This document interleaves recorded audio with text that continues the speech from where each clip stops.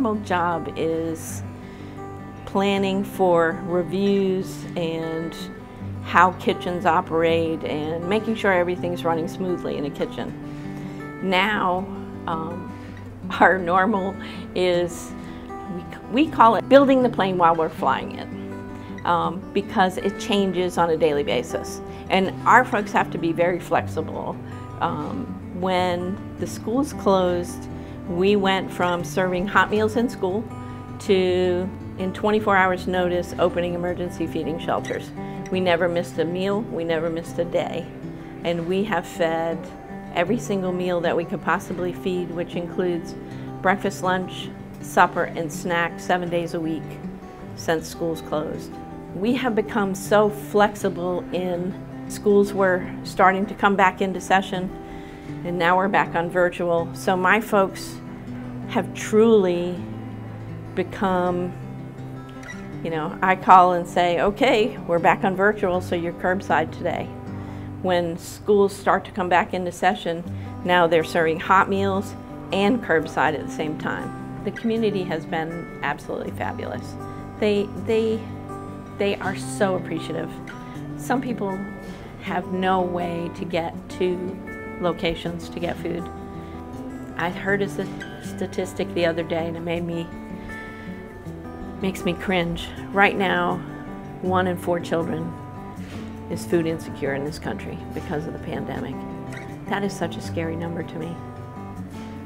That is absolutely terrifying. If you think about 1 in 4 children in this county could be worried about where the next meal's coming from. And if we can make sure that they have food by getting food into the community so that the child just has to walk to the school bus where they're local, that's all I can ask for. I work with about 380 staff right now, and they are some of the best people I've ever worked with.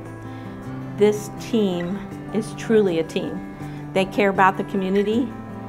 When all of this started, they didn't go running. They signed up to work. They signed up to work during holidays.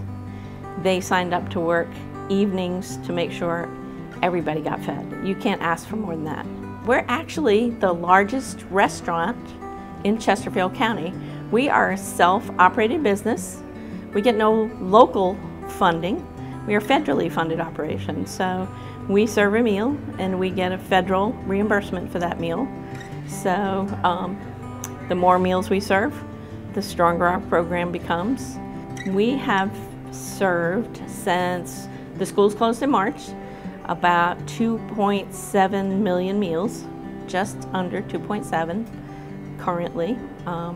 We work with the food bank on a regular basis. We touch base to make sure they feed the families, we feed the children. So we work together very well to make sure the community is taken care of. My staff are just, I can't say enough good about them.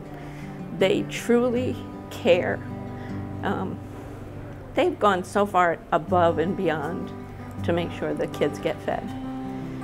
They're standing outside in the pouring rain. They're standing outside in the freezing cold, making sure kids get fed. That's out of the goodness of their heart. They didn't bargain for this. So they're amazing. I can't say enough good things about them.